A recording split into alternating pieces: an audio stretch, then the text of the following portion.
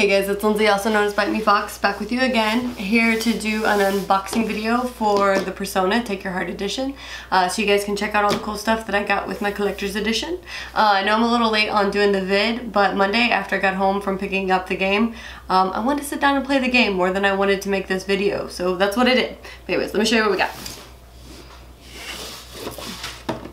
See, I tried to open that towards y'all, but that never works out in my favor. Alright, so first thing up is the really cool box that it actually came in.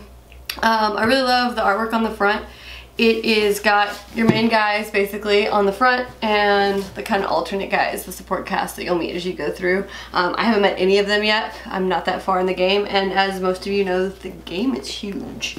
But yeah, and let me see. It's so weird to do this backwards. Alright, and that's what it looks like when you first open it up, which is really cool and dramatic, like the game. So I really liked it. Alright, first up you got your steelbook case that everybody pretty much got. Most people I talked to got at least the steelbook itself, which is really cool. I always like a steelbook. But it's got the two different artworks on it. I actually like the inside artwork more. I kind of wish they had put that on the outside, but you know, if they had put that on the outside, I'd probably like the inside artwork more, because that's how it goes. So, you got that. Obviously the game's not in it because it's in my PlayStation right now, which is really cool.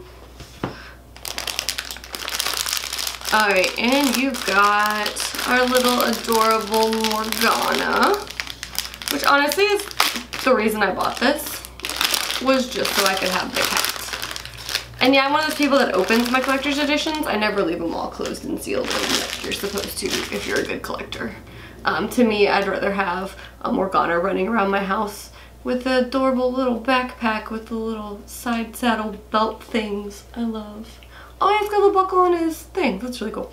But yeah, so Morgana, who I'm really excited to find out more about.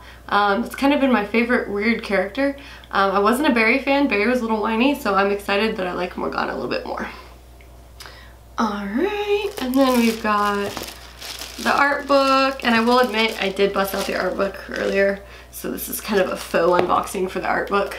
Mine is a little damaged, which is really annoying to me because it's just in this box, but whatever. But yeah, it kind of shows you some of the sketches, some really cool digital work. Some great stuff with like the way the costumes are done, and I love these personas. So far all the personas have been super cool.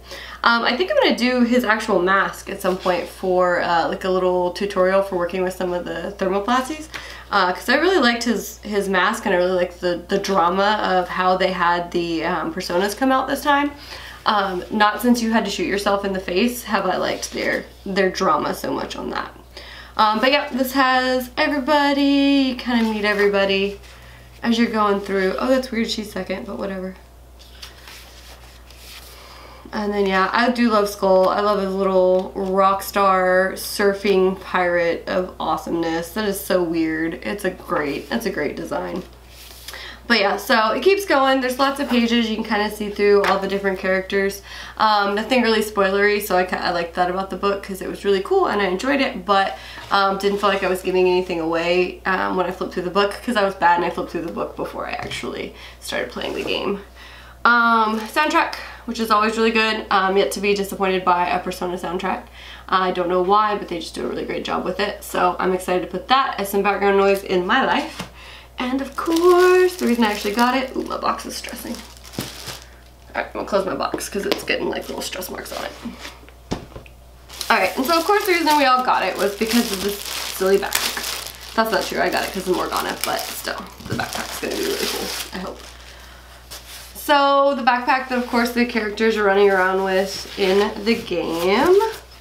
Oh, it's a little smaller than I thought it was gonna be, so that's always the case. I'm yet to have a collector's edition where the bag was the size I thought it'd be.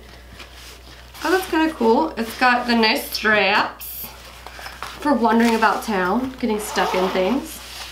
And yeah, so that's really cool.